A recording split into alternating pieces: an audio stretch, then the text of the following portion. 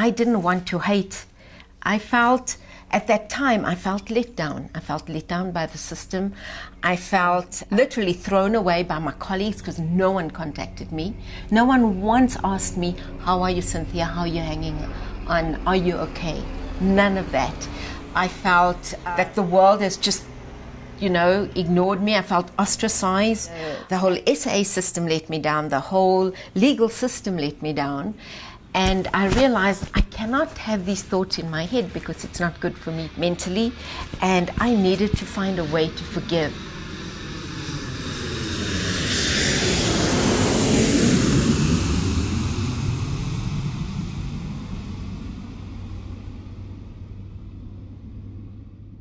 Welcome.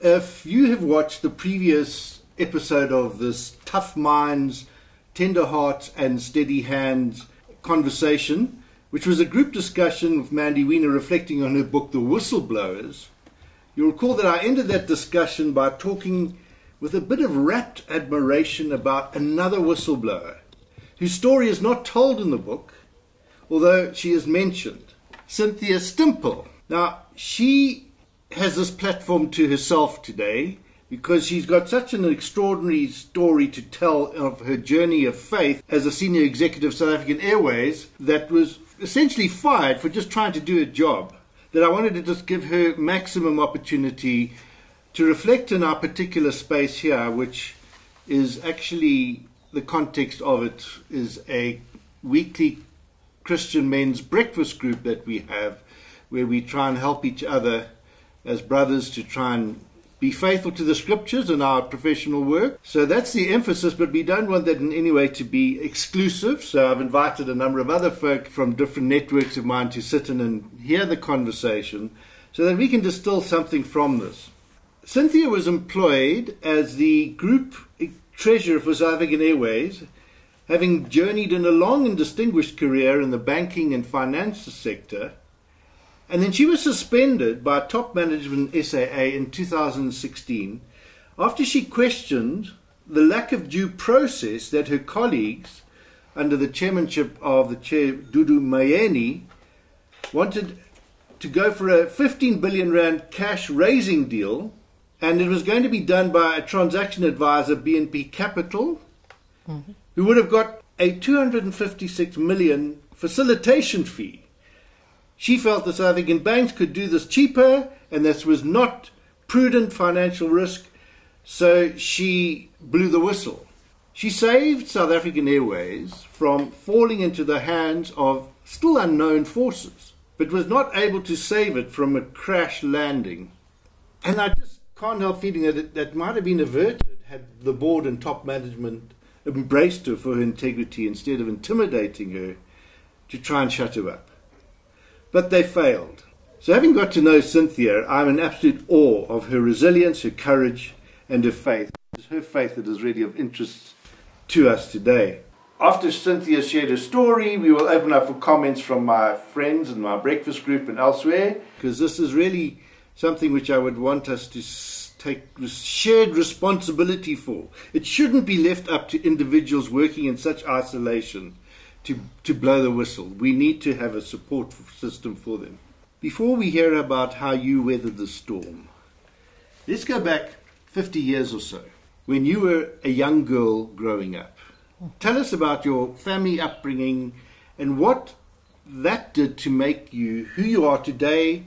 Thank you, John, and thank you for having me here, and thank you to everyone that's listening in. I actually didn't know my grandparents, so the one recollection of my father's father is that there's a picture in our lounge, which is still there in my parents' home, and that's all I know. On my mother's side, I did get to know my granny, and got to know her well because we shared the same birthday.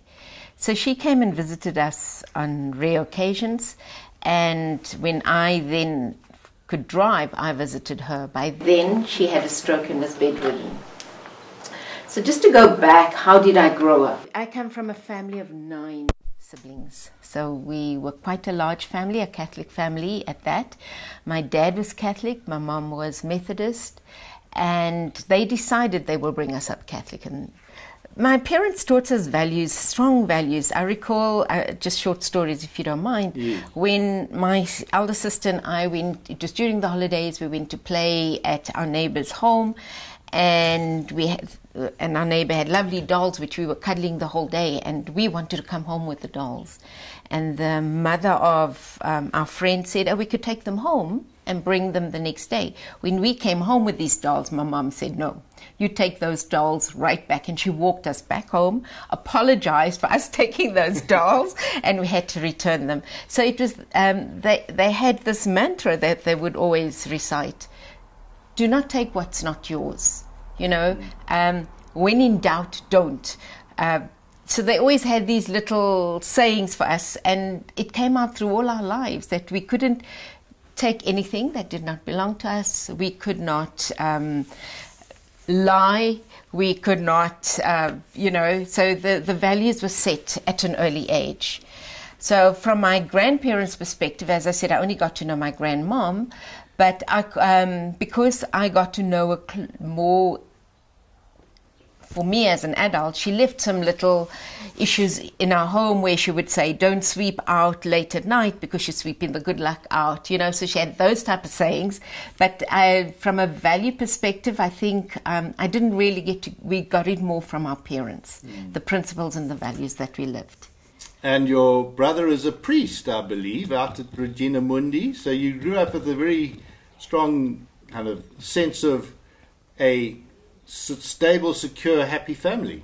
Yes, definitely. I would say all families have their ups and downs, but we were secure in the sense that my father was quite rigid when we came home from school. He was working. My mom was a stay-home mum. She took care of all of us. And it was homework. When my dad came home, he checked the homework. We had to do our times table. We had to do our catechism every evening. So it was all that sort of thing that happened every evening. Once we've had dinner and we've all bathed and ready for bed. During winter, we grew up that we were taught in the garden as children. My dad taught us how to fix things. We could all do gardening. We could all sandpaper wood and varnish it. The boys had to learn how to knit and to cook. So wintertime, we were sitting around reading. We all had to learn to read and then read aloud so my parents could hear us. And we were helping the younger ones continuously also learn with us. And a family now that just loves reading. Any family member, if you speak to them, we all have the love for reading. My brother, who's the priest, he cooks his own meals even today. It's a skill he learned, and he can decide what he wants to do and what he wants to eat on the day, which is really great. And I just think it's those skills we still have up to today. Now, one of the influences in our breakfast group is a Franciscan priest, Father Richard Raw, the founder of the Center for Action and Contemplation. And a major influence on me and many people in my fellowship and networks. He talks about the spiritual journey as one of moving from order to reorder. Now, the order, as you've described it, is nice, stable, comfortable, predictable, but not enough to sustain a really living faith in a rapidly changing world, particularly and especially for young people. It becomes a bit ossified, like old wineskins. But if I may use an air travel metaphor, seeing you worked for South African Airways, there's no non-stop flight from order to reorder, to the new wineskins. One has to go in transit via disorder, which can be a frightening, bumpy ride. So tell us what happened in your career in South African Airways when they decided to reroute you to another terminal. Sorry, I just love metaphors. My daughter teases me. She says, Dad, just don't overwork them. Anyway, but it got you fired and left you stranded, potentially without a passport, not knowing how to get out. So tell us a bit about that darkest moment for you. Thank you. That reminds me of the movie Terminal, where the guy couldn't get out and his passport had expired and he was just stuck in the terminal for a couple of months. Yes, so firstly, it hits you like a slap in the face. Your whole career, when you go by the work ethic of always doing things correctly and making sure you follow the rules, the regulations, the processes, the governance, and you actually live that work ethic. And then suddenly you are thrown off course because you no longer, you're the one that is being the victim, you're the one that's being perceived, you did the wrong thing, knowing full well you didn't. So yes, during that time, those dark, when I can call it the dark days, I relied on prayer. I relied on my inner faith and just saying, Lord, I trusted you when I knew I was going to do this. It wasn't a decision you make overnight and saying, you know what, I'm going to whistleblow. It's you see the first thing and you're saying this is not right, and you start questioning it. Then you see the next thing and you start questioning it. And so the process goes, and who do I talk to? You do take it to your seniors. I've taken it firstly to my very boss saying this is not right, we should not be doing this. But she said she doesn't need instruction from me, she takes instruction from board, and besides, I don't make the decision. So you left and you take, I took the board resolution to our head of internal audit, saying to them, what do you do? This is irregular. What do I do here? He confirmed it's irregular, but didn't give me guidance what to do then. I took it to 2 executives who said, yes, this is the route you can follow, but you're still left on your own. And then you only rely on your inner, I would say, inner strength, inner feelings, inner values, and your faith. I actually went to a priest to talk to him and saying that I'm in this dilemma. I'm not sure what would happen once I do this. And his advice at the time was just saying, be careful, but make sure you follow the process, which I said, well, I have been doing it. So over that period, I really did pray a lot. It wasn't just that I went and did it and said, leave it at that. You had this feeling of, am I doing the right thing? Although you know it, so the self-doubt is going through your mind. The checks and balances keeps going through your brain. Okay, I've done this, that. Now what? You know? And you have this constant challenge within yourself that I tried to do the right thing. I tried to elicit help from everyone else, speak to other seniors, speak to my peer group, and you still feel the challenge that I'm now left out in the dark. I'm left on by the wayside. What carried me, I must say, was my faith. I literally, then I had to let go. I had to trust in God and say, you know what, you have to carry me. And I can tell you now, He carried me. The story of the footsteps, you know, when you say why, when you, the question was to Jesus, why there were 2 footprints and there's only one, and where were you? But it's definitely that time when I know Jesus carried me through it. So, well, let me talk about that footsteps thing, because we make the road by walking, is another famous saying. And for me, the Wild Coast has been the place where I go walk. You're telling me about how you, in the midst of this crisis, you took time out and you went to the Camino and you were walking that Camino pilgrimage in Spain, and you were seized to actually get to an internet cafe and to send an SMS. Tell us a bit about what happened then, what precipitated that need to go for that journey, and what resulted. Okay, then in my story, there's actually the 2 Caminos. The first Camino was a gift I got from my husband, which I walked from Paris to Chartres, which is in France. Main reason because I have an interest in the labyrinth. So I don't know if you've ever walked a labyrinth. It's also a meditative walk that one does, which then gets your mind focused, and so it's a prayerful walk. So while I was doing that pilgrimage walk, it was literally midway. It was Wednesday when I received this WhatsApp from my colleague saying that he signed the deal. Although I gave him instructions prior to my leaving, don't sign anything, because that would then set the ball rolling for this transaction to be approved by board. And I said, don't do anything until I get back. And he promised me he would not do it. And yet he did. So when I received that, I thought, what do I do now? Because I know the next step, it's going to go for approval at the Bid Adjudication Committee, which is where they approve all the tenders. And from there, it would go to board. And that's when I decided, at this cafe we'd got there, and I got to spoke to the head of our leader of our group, and I just said to him, please, I just need to do this. This is something very serious, and I need to do it now. And they were already walking on to explore into a church, and he said, stay, and you can meet us there. So I stayed, and I wrote this message because I could have access to the Wi-Fi, and then I sent it out to him. So yes, so that was my first step of sort of saying that I don't know how else to do it, but I need to tell you that this is going to happen at SAA.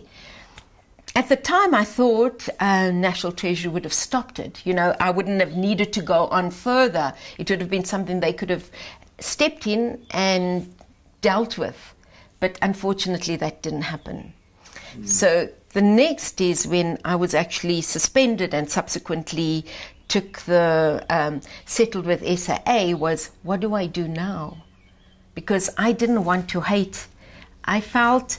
At that time, I felt let down. I felt let down by the system. I felt literally thrown away by my colleagues because no one contacted me. No one once asked me, how are you, Cynthia? How are you hanging on? Are you okay? None of that. I felt that the world has just, you know, ignored me. I felt ostracized. And at the same time, I had this feeling that even my lawyer let me down. The whole SA system let me down. The whole legal system let me down. And I realized I cannot have these thoughts in my head because it's not good for me mentally. And I needed to find a way to forgive. And that's when I decided I need to walk this Camino. And then I called my family together and I said, I need to do this for me. I need to walk it alone.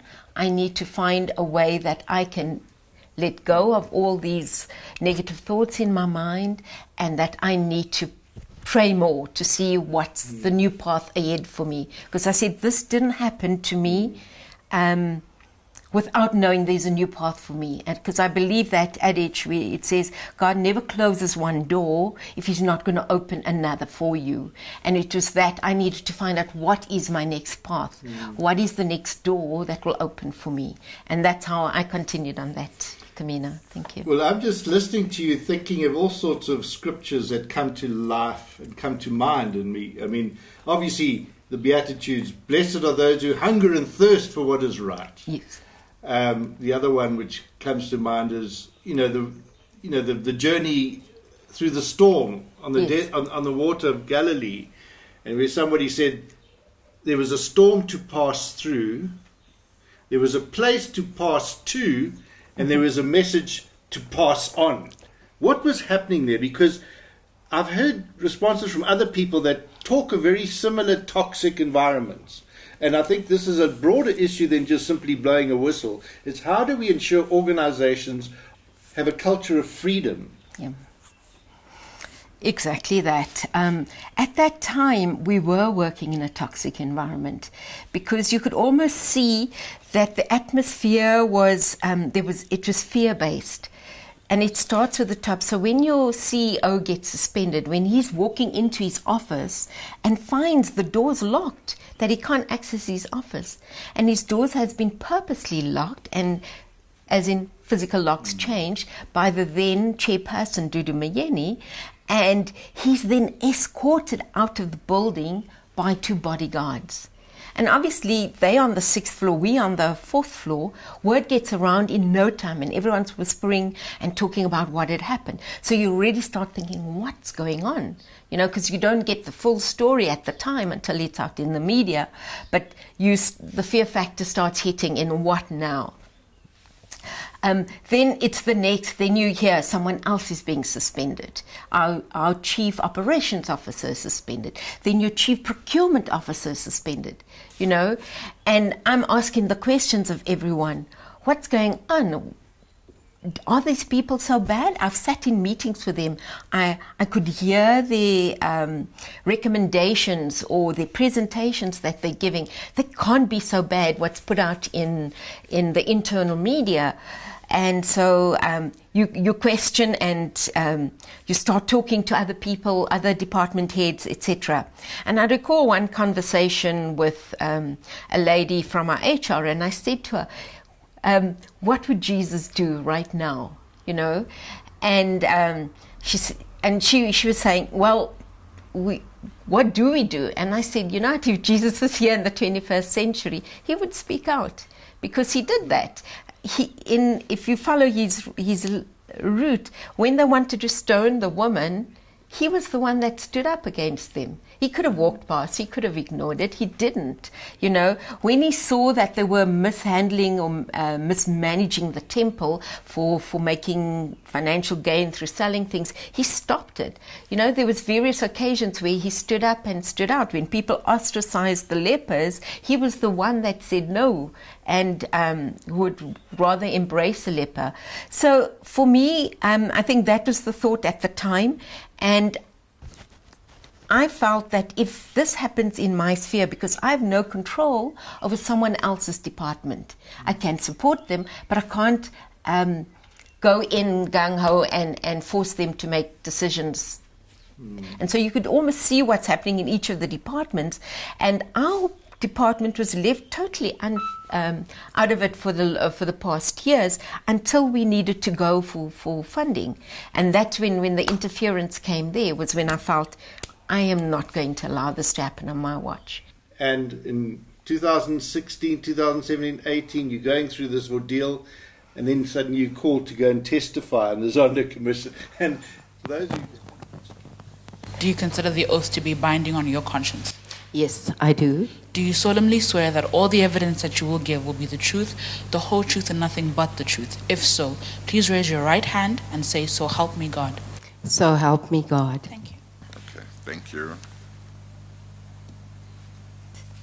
So, but how is it possible that a whole board could make a resolution that talks about 14 billion rand offer on the basis of a letter, one that doesn't refer to such an amount, two that clearly says this is not a commitment? Is that something you are able to explain, or you are also not able to understand? Sir, I can only... Or maybe you have insight as to how they could have Yes, Chair, talked I like can that. perhaps look at the constitution of the board at the time, and that would give you an indication of how decisions were made. So the constitution consisted of chairperson being Ms. Dudu Myeni, Ms. Kinana, Yake Kinana, and Dr. Tambi, and then Ms. Nahansi and Mr. Twane. Chair. And yes. Apologies. Yes, and I see they already say the interim CFO and the acting CEO must go ahead and do everything and sign and execute. Correct. Without seeing any further information that they would have needed to see to have a commitment of this nature with any entity. Exactly, Chair, and that is what concerned me, because there was no letter forthcoming. I asked for a term sheet. There was no term sheet forthcoming. I was even asked to ratify this board resolution, and I said, no, I'm not doing anything until I get the full, well, not the board resolution, to ratify the decision of FTC. And once I received the board resolution and saw that the decision was made via a letter, which I wasn't able to see, I was very uncomfortable, and I stated that. And hence, with the FRSC, we said we will follow due process rather. We will rather send out another RFP, because our recommendation was scrap everything and start again. Or send out a RFP to FTC, then do your comparisons. And they said, to save time, let's just send the RFP out, which we did. And only based on that, once we received the RFP back from FTC, were we able to then assess where they could fit in with the comparisons of the other respondees. Thank you. And that's when I spoke out. But you know, Cynthia, that passage you mentioned about Jesus and the woman caught in adultery, interestingly, an insight which came to me many years ago from our fellowship neighborhood gospel group was that in terms of the criteria for stoning, Jesus actually met it. He could have cast the first stone because he was without sin, as we believe in our Catholic doctrine and teaching. How do I find a merciful, forgiving approach to this whole thing? How do I not allow this to turn me into a state of bitterness and resentment? How do I allow myself not to them to give them a victory over destroying my own sense of integrity? Because you come across as being totally at peace, and I could see our Judge Zondo so pleased to have somebody who just exuded a sense of integrity. But tell us from your subjective experience how you felt in the Zondo Commission and the sense of particularly not only your testimony, but then hearing Dudu Myeni and others coming up and hearing what they had to say. Yes, so, you know, once I would call it the saga up to 2017, then I went to do my Camino and I came back and I reinvented myself. So I thought, this is the path I want to follow. And it was to the end of 2018 when I got this call from Advocate Kunene asking me, identifying himself as a Zondo Commission investigator, and that if I could please come and meet with him. It was a 5, almost 6 hour long interview, but I remember coming home so exhausted, just having to talk to them. And that was then the first step in preparation for my affidavit. So I had to prepare my affidavit and work with the investigators because they are so thorough. They want for every sentence, they want proof, you know, of... and then the day comes when I'm actually now sitting at the Zondo Commission. That day, I was totally calm, and I really was. I had no fear. People asked me, weren't you afraid? Weren't you scared? Weren't you nervous? I actually wasn't. Everything I knew, because it was the path I followed, I knew the dates because it was in my head. And as I was questioned by the evidence leader and by the chairperson, Zondo, I could answer. And for me, it was just now telling my truth, explaining to him what happened. With every question that they put forward, I could answer it. So at the end of those, it was basically one full day and half of the next day. And then I just stayed on to listen to 2 other witnesses, which were from the Grisak company. But I know it was then that I felt vindicated. It was, I could speak out to a wider listening group, which was the country. It wasn't just 5 people in a room. It was the entire South Africa who could listen and decide for themselves now, did I take the right stance and how it was? And for me, it was just, here's my opportunity that I could speak out and just share my story. Now, talk a bit more about your experience with lawyers. Now, we've got a couple of lawyers in my breakfast group, and I tease them because I say, you know, the problem with lawyers is it's just 95% of them give all the rest a bad name. Now, it's unkind to actually put it that way, but like they laugh because the point really is that in the same in every profession, the law isn't in itself going to bring about social justice. It's going to be lawyers that do that. Yeah. It's not just social work that's going to be doing whatever social work should be doing. It's social workers, it's teachers, it's people that embody the actual principles and the rest. Now, share with it about your experience, because I know a lot of us think, well, I need justice, I'm going to go to the courts, I'm going to get a labour lawyer, I think it will be resolved. And my experience as a social worker is that very, very seldom do people, even that they win, feel particularly pleased about the outcome of what happens in court. So the court process and speaking to your lawyer is lengthy in that they're also very detailed. And as you're speaking, you have to write your affidavit, and you have to then make sure that every point is factual, and you must back it up with evidence. So, and it's never just one meeting with your lawyer. It's a couple of meetings, and you do 3 days in a row of meeting him, then you call back another week later, and you spend another 2 or 3 consecutive days working with them. So it's ongoing, giving evidence, talking, them questioning, them trying to find evidence related elsewhere to back up the truth. My experience, though, is that lawyers are good, and they are thorough, and they are doing their job. In my case, I guess, and that's why I felt I needed to forgive, was that I felt my lawyer could have done more. Was this during the Labour Court during process? the whole CCMA. Labour Court and the CCMA. And looking back, I don't blame him for the advice he gave me, because what happens is that every time we came, we would prepare, and we get to the CCMA fully prepared. And SAA's lawyers would be there, but the SAA representatives were not. So you couldn't continue, because the lawyer can't represent without his representative being there. And it was delayed for the next month and the next month. And this was the continuing path, which my lawyer actually said all they want to do is exhaust you.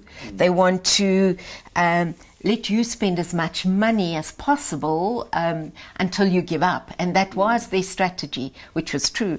And so in the end, my lawyer advised me, we can continue this for another year, or we could just cut your losses and just cut it and take it, and you can carry on with your life, and then at least you won't be suffering this for another year or two, and that way you can end it, close the door, and start a new life.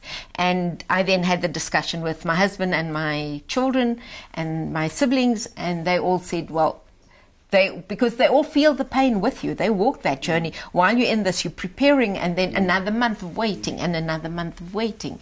And so on that basis, we agreed. And I went for a 6-month settle. Well, I wanted up to my retirement age, which was 63 at the time. And SAA said, no, just 6 months. And my lawyer said, just take it, which we did. And on that basis, we settled. Yes. See, my dog approves of that. Something about that, I hope it doesn't. But let me just pause on that one, and we're going to now move to closure and open up for conversation with others. Because this is the point of commonality with us.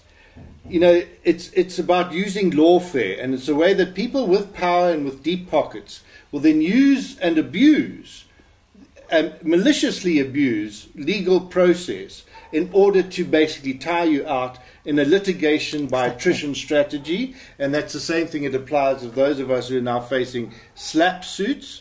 So that's really why I've obviously got to sort of thump that tub a little bit. And the insight which I've came to through that whole thing is that in warfare, they say truth is always the first casualty. Whereas in lawfare, truth becomes the hostage by the dominant side that wants to keep the truth suppressed. And that then requires enormous fortitude, patience, and stamina. Tell us a bit about how you kept going. So, so once that happened was then I went on the second Camino, and through that, the thoughts, I journaled every day, feelings that I was, of hatred. I did have feelings of hatred for everything around me at the time, and I just journaled it. And then I had feelings of fear. Where do I go from here? I've studied, and literally my studies were not easy, because at the time of growing up in a family of 7, I applied for the university to study at Wits. I wanted to go into the medical field, and I didn't get the ministerial consent, and I had to apply to the coloured university in Bellville, and my dad couldn't afford to send me there. So my dad then looked at the papers. He said, look, there's an opening at the banks. They're now taking people of colour. You can study through the banks. And that's what my studies was. I studied part-time all my life, up to, I have an MBA today, but it was all part-time studying. Even risk management that I have, the whole corporate governance, everything to do with my field, I studied. When I was at SAA, there were no courses on the airline. And I asked my then boss, Ricky Thurian, who was the group treasurer then, and I said, how do I learn about the airline? How do I learn about the finance surrounding it? And he said, well, there's these 2 books. It's called Flying Off Course, by the way. And I bought the books. It cost me $1,500. But I invested, so my studies were never just simple. To gain the knowledge of my field, I studied through that. So through that was, now I have this MBA, how do I use it? I have risk management skills, how do I use it? Where do I use it? Do I just give it up and go find a hole and cry in it? Or do I find ways of reinventing myself? And that's, as I walked, these were the thoughts that came. I looked at where were my strengths. My strengths, yes, I can do public speaking, why not? And I put that down. Where do I use my risk management skills? I said, probably at board levels. At that time, I did not want to go back into a corporate and be subjected to the same type of atmosphere. And I felt, but I could perhaps use those skills in boardrooms and guide others on having ethical boards. And so it meant studying further, and I went to study further thereafter. What was my passions? I loved yoga. And then I came back and I studied yoga. Today, I teach yoga to adults and to children. And I meditated a lot. So I do walking meditations. I do quiet meditations. In the Catholic faith, one of our meditative methods is saying the rosary. So I do that often. Others use, like in the Hindu religion, they also have beads and that they recite with. In the Muslim culture, they also have their set of beads they recite. So it's something similar, and that's a meditative form. So I just practiced all those in my normal life, and I just continued that during this journey with the Camino and thought.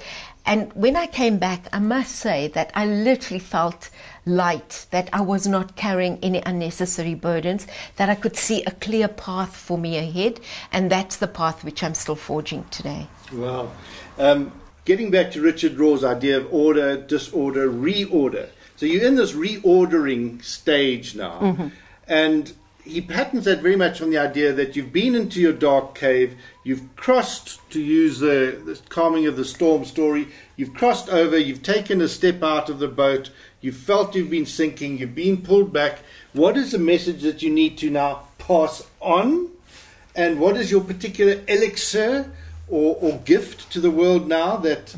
Because, and I wanted you to share this because many people would say, I'm not prepared to do that. It looks too much of a sacrifice.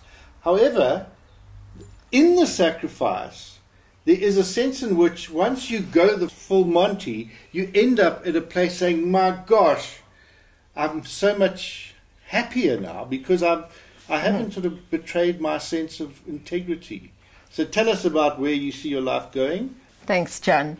So, there's many paths that could lead to a firm direction. And for me right now is I'm trying to link all my skills that I have to walk this path. What I'd like to leave for everyone as a legacy is, and for my children and my grandchildren, is that we need to follow our true values, our principles that we grew up with. Because we all taught the right thing. I don't think any parent will teach their children the wrong thing. No parent does that. But when you come into a school environment and then you see bullying, and then you think it's okay if the bully gets away with it, and you come into a corporate environment and you see corporate theft or corporate contraventions, and people think it's okay. And that's where I feel the test is of our true values and our true purpose. And it's that where you need to stand firm against or speak up against or walk away from. Not often that we do have the strength to challenge, because maybe I would not have acted the same if my children were small. I don't know. That I could make that decision. But my children were already adults. For those who still have children at school and tell themselves, if I lose my job now, I lose everything. I lose my house. Where do my children school? So it's a different decision you're going to make. But that decision needs to be based on your values and your principles and your faith. I would still go with faith no matter which path we walk in that. And then it would be probably to leave and walk away, resign, and and so that's what I'd like to leave, that they always look at that, because that's your grounding. That's what keeps you firm. That's what your foundation is. How do you use what you have going forward? And as a path, it's again looking internally and saying, how can I be that shining light in the darkness to others? And my way right now is that I know it is hard out there. And I know that the Protected Disclosures Act has not protected us. So what could I do to make it better for the next person who's going to follow me later? I would like to challenge the Protected Disclosures Act and make it start protecting properly in every sphere of that whistleblower. So it's not just losing your job, because that's what it says. It says the occupational detriment that the person may suffer.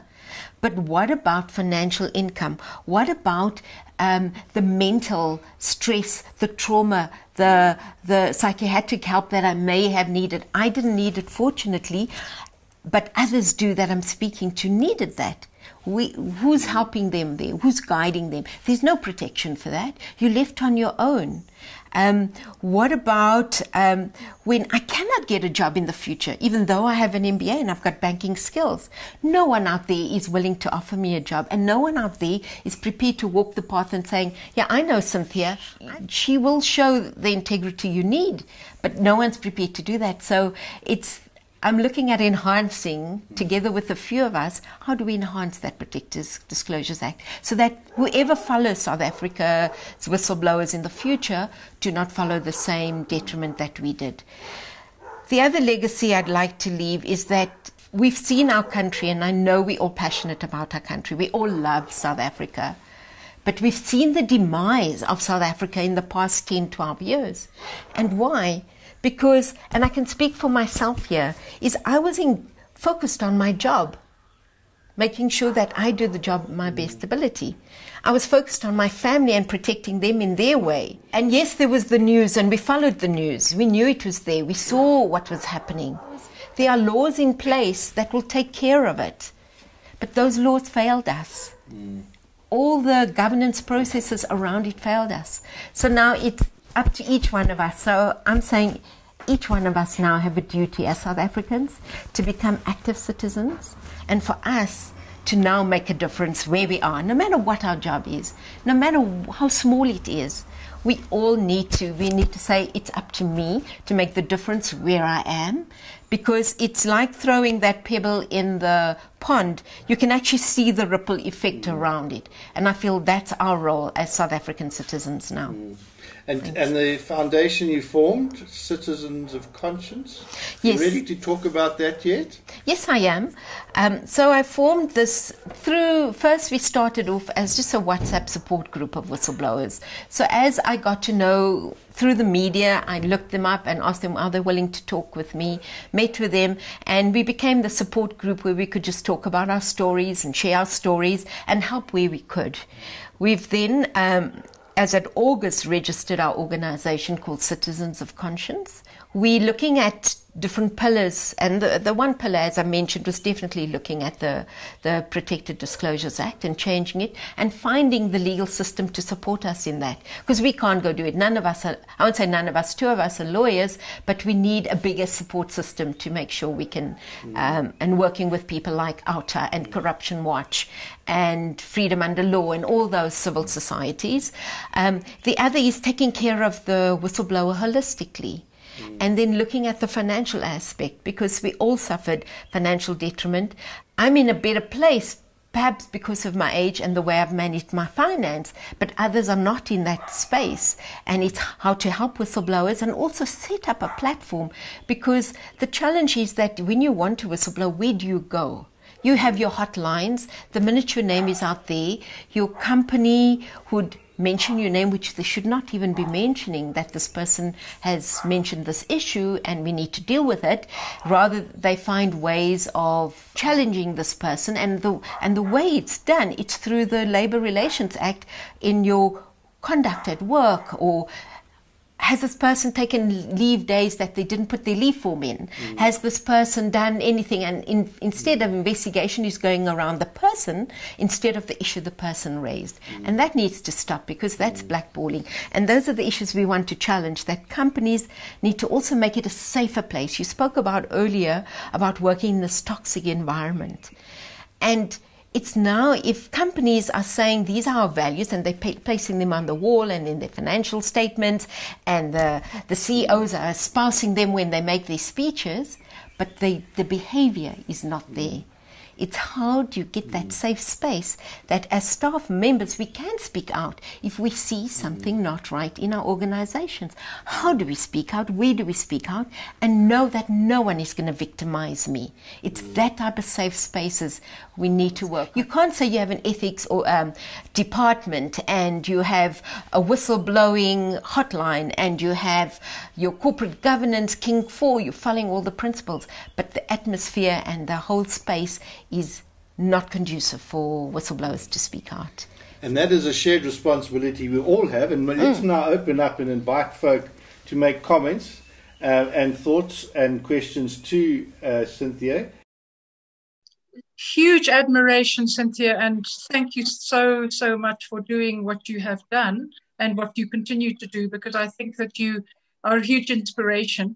What is so striking to me, and by the way, I'm the sister of Rosemary Hunter, who's also on the call today, and she's done exactly what you did, but in the Financial Services Board, and she does have a chapter in Mandy Wiener's book. So I've seen it one step removed from what Rosemary has spoken about throughout the process.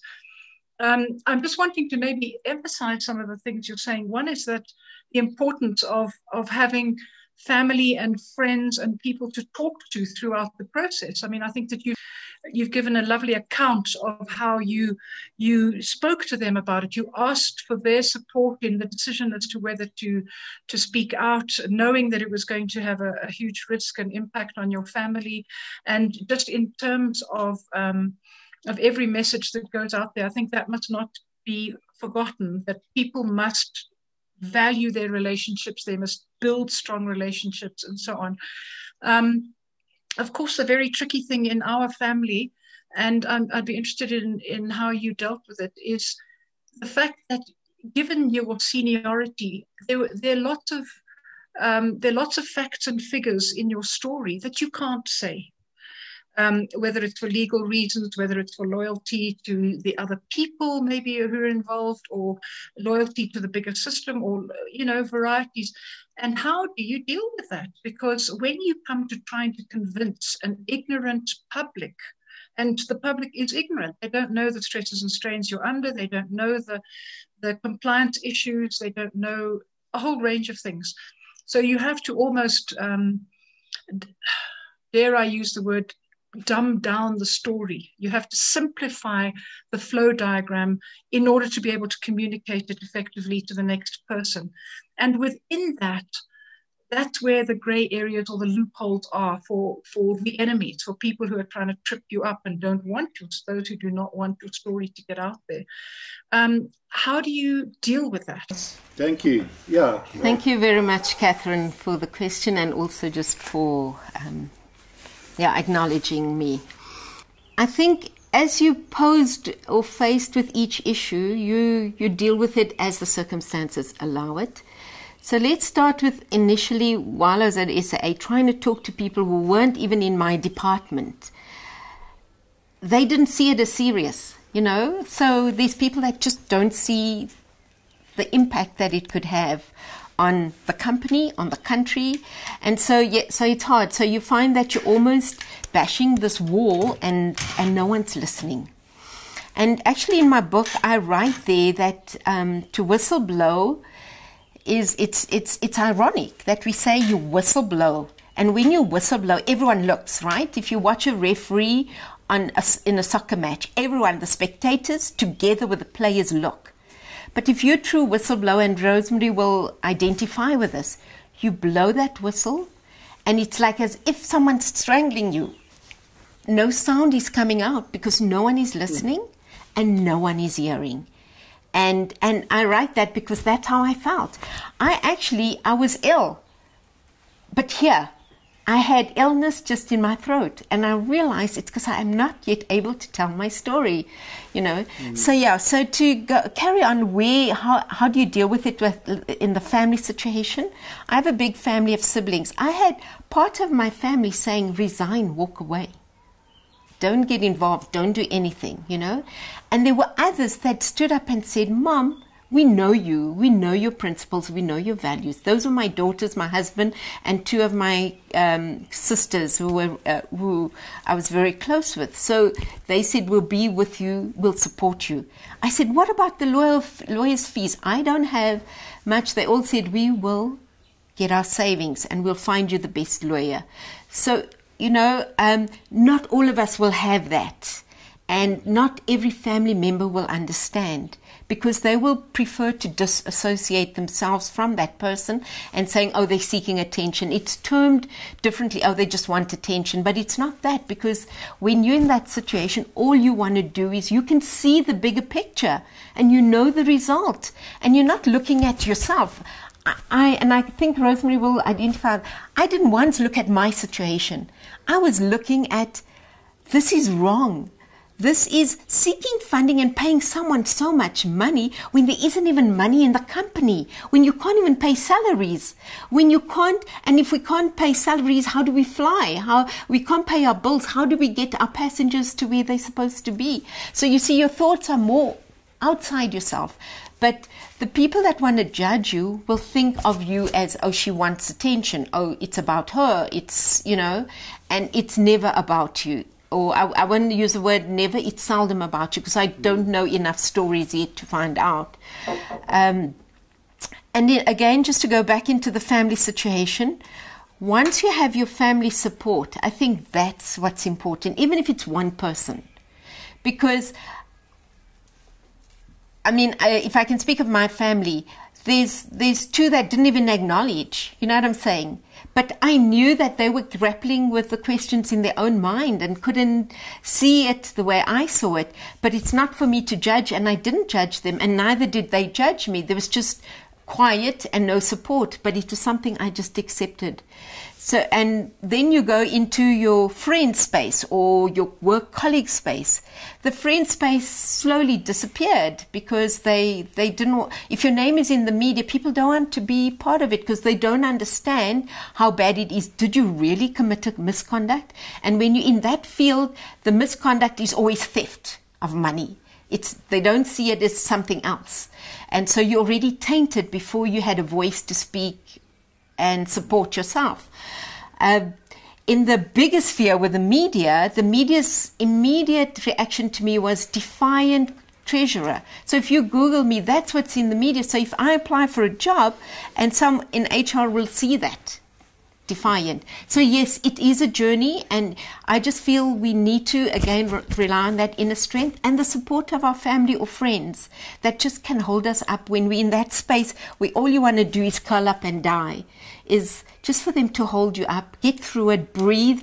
I'll use the word a lot, breathing, because that's what got me through. Breathing calms me, breathing sets my mind at ease, and breathing brings my focus back to the present. Thanks. Wonderful. Rosemary, I don't know if you want to make a comment. Sure.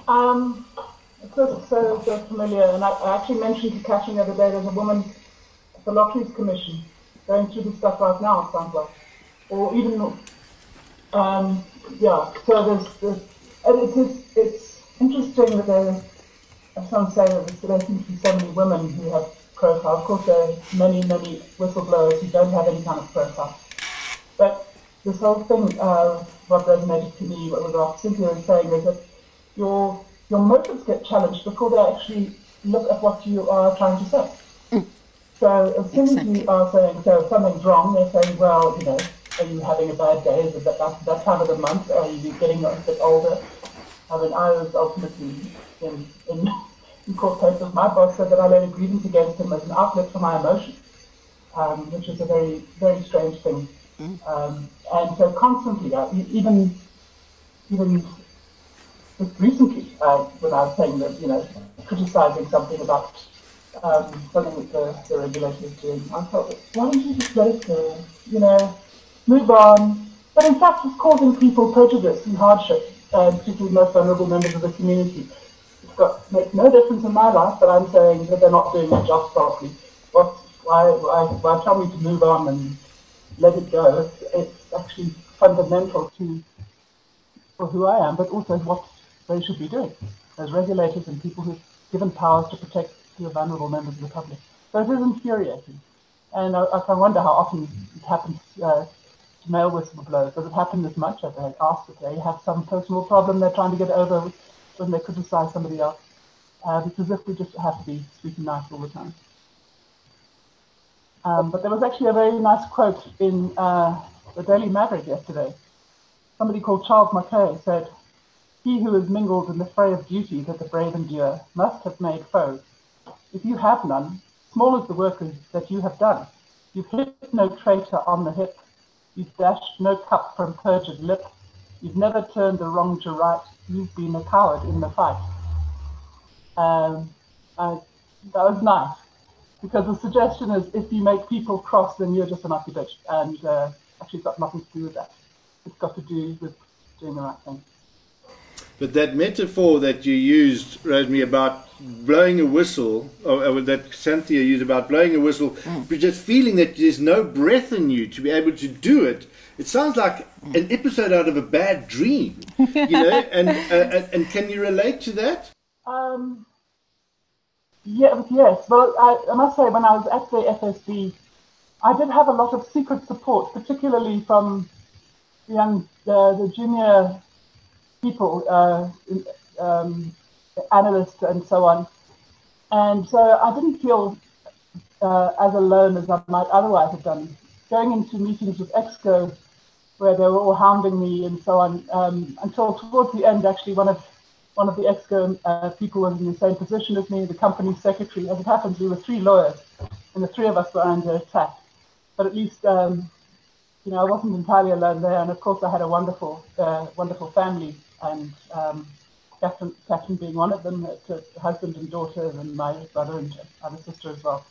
So I was very lucky, but there were times when I was scared.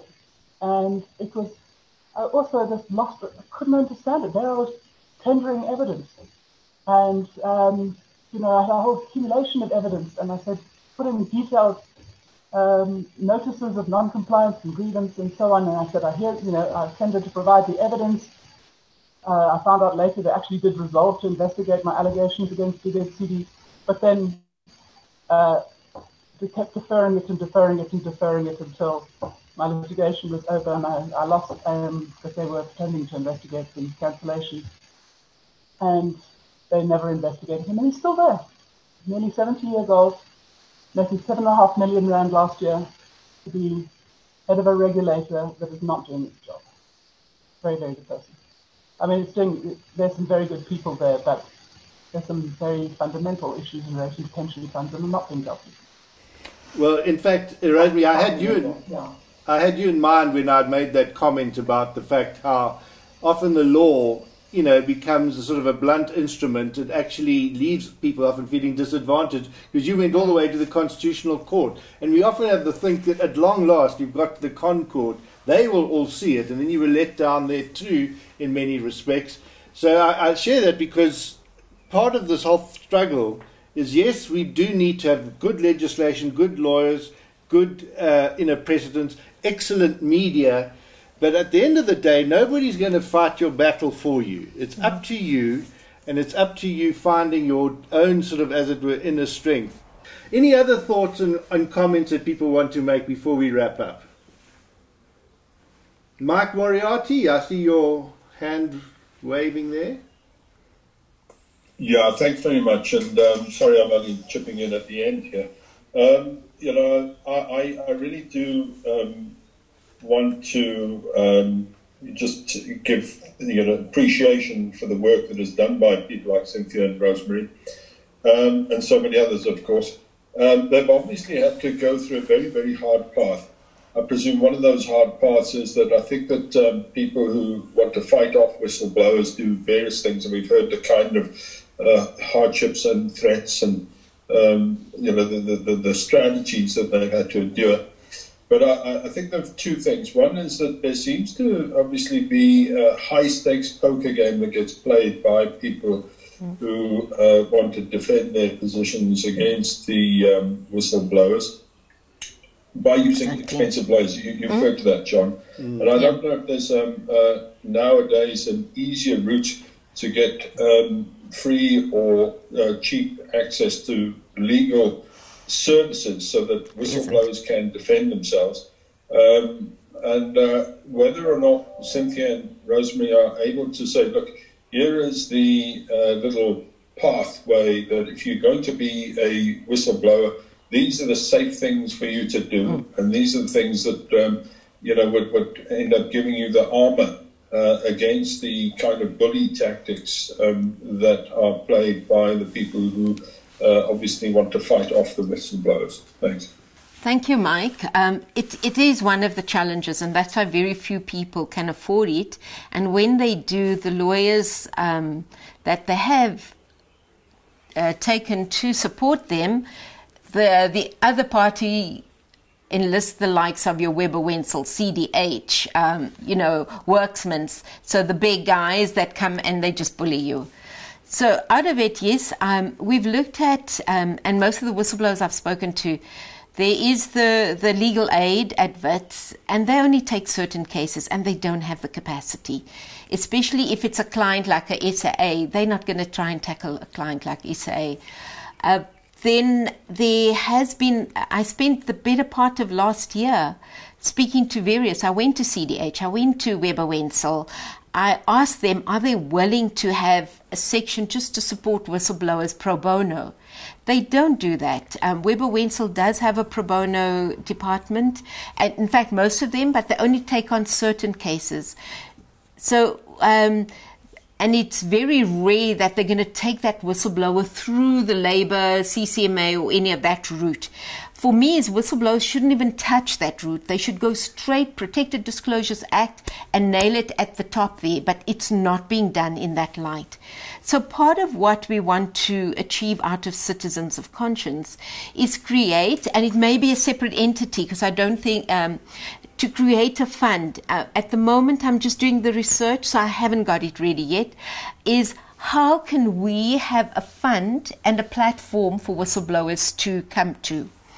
And the Netherlands have, they call it Huis voor Klokkenluiden in Dutch, which means home for whistleblowers. And they're looking at the holistic picture of the whistleblower. So you can come there if you just need trauma counseling. You can come there if you need financial help. You can come there if you need the legal assistance. But in the Netherlands, it is 100% funded by government. Would we get that here? I don't know. And that's why I said I'll do the research and I'll look at alternatives and then enlist a couple of people and see how we take it forward. The rough idea at the moment and the most pressing need is the financial side. Is if we can create a whistleblowing fund and get corporates who then say that I am a CEO and I give my pledge of integrity with the business leadership SA, but they do nothing. They're not putting their money where their mouth is. I would like them to put money in that whistleblowing fund. So if every CEO of every single organization, be it corporate, private and public, put money into that. And then obviously we need to build rules around how do you disperse the funding, what's the criteria, etc. So that whistleblowers know they can have funds for a very good lawyer. We can enlist a good lawyer who's determined to win that case and not give up halfway. The second part is that each of us have debt to pay. We have homes, we have cars, we have smaller debts, insurance, we have to pay for food, lights and water, etc. It's then finding a mechanism, how do we ensure that they don't have this additional burden of where am I going to get my next cent from? And then looking at the funding side of the mental, taking care of the mental and physical health. I haven't yet, it's written down, but I haven't yet tackled the issue, is speaking to companies like Discovery and Bonita, all those medical aid companies, and saying, use your CSI now for whistleblowers, please, because they won't have the funds anymore for medical aid, and we're all going to need it. How do we get there? So I'm still doing the research, but I love what you said, and yes, that is the path we want to go with. The lawyer firms I spoke to last year definitely didn't want to go that route. They said we also need to make money, and so maybe we need to just find a way of working around that if they don't have a pro bono, are they willing to work with us at a reduced fee, and they will get paid? Well, thank you. I think that we must wrap things up because people need to leave. Just by way of, for folk who are still here, and just for those of you who are going to be watching this in the recorded session, this really was a follow-on to the previous episode, which was with Mandy Wiener and a number of others having a conversation about creating a culture of whistleblowers in South Africa, a culture that supports whistleblowing, and it's about the legislative process, etc., and what can be done. One reflection I want to leave you with, for those of you who are watching this, just because I haven't yet got an answer to it fully, but in order to build a culture of whistleblowing, means we've got to dismantle a toxic culture of corruption. I mean, that's really the overriding issue here. What will it take for civil society as a whole to basically dismantle the culture of corruption? To basically turn the toxic into the tonic. I just love that sort of contrast.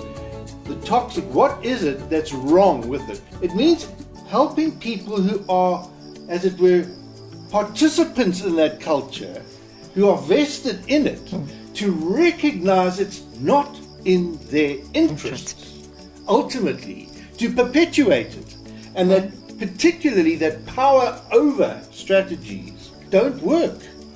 All they do is actually cause resentment, resistance, enmity, animosity, conflict, and violence eventually. And that's really my insight from my social work colleague Brené Brown, where she says power over no longer works. How do we change that story? How do we change that shared story? And I just love the way Cynthia has put it. It's about owning your own story, going all the way down through that deep dark night of the soul, if you want to call it, however you wish to phrase it, so that you can own your own story. Because when you know your center of gravity, well, you're not going to be that easily sucked into somebody else's orbit. You're not going to be jerked around. You're going to have your own path. It's about education, but it is about what faith means, it's about fellowship, it's about support and all the rest. So I want to perhaps leave that with a question. What can we do to dismantle the culture of corruption and replace it with a culture of freedom so that supports whistleblowers? Cynthia, thank you. Thank you for having me. One last takeaway from me. We talked about order, disorder, reorder. And I was brought up as well as a Catholic praying the rosary. But I haven't prayed the rosary for decades. You're funning there. Good dog.